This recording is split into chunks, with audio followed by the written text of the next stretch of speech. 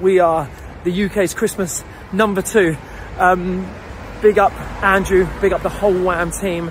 Just absolutely unstoppable force, and rightly so. They are icons, they are legends, and you know what, it feels great to be the filling in a Wham and Mariah sandwich, I can tell you that for sure. And #2 has always been a magic number for us, and that won't change.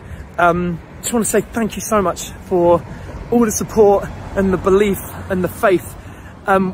This was a position that I can't explain or stress enough, that it was so unexpected for us to be in. And I think you've got a responsibility as an artist in the running for a Christmas #1. You've got to create a race out of it. And we threw everything we possibly could at trying to get that #1 spot. And you know why? It's because we were inspired by the legends that we were rubbing shoulders with.